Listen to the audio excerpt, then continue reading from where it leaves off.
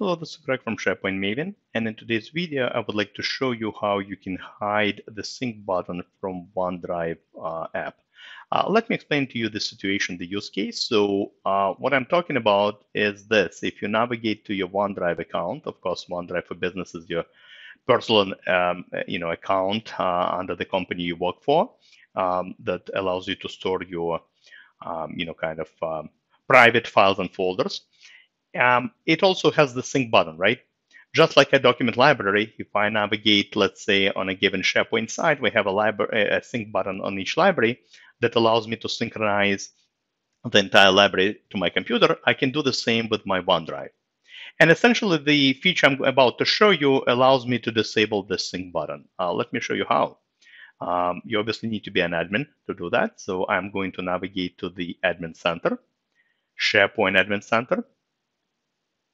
And then under Settings, right here, all right, at the bottom, all the way at the bottom, OneDrive Sync, you can click and you can uncheck the box, all right? So just like that, all right, it says show the sync button on the OneDrive website. You just uncheck the button and click Save. Let's pretend I did this.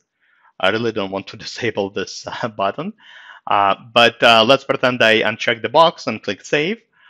It usually takes about 20 minutes or so, but this button will be gone. All right, this button will be gone, so you no longer can, the users will no longer be able to sync the OneDrive, essentially, files and folders.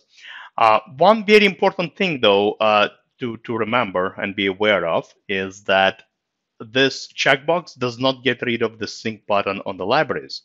So it will get rid of it on your OneDrive website, right? But it's not going to, to be disabled here. All right, it's still going to appear, and the users will still be able to synchronize SharePoint libraries to their computer.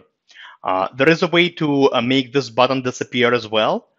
However, there is just another technique you need to use. I actually recorded a few videos on that. You can find them on my YouTube channel, how to disable the sync on essentially on SharePoint document libraries. But if you want to disable the sync on OneDrive, just again, make sure to navigate to the Admin Center and uncheck that box, right?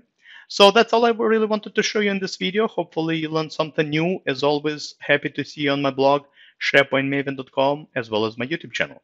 Thank you very much. Have a great rest of the day. Goodbye.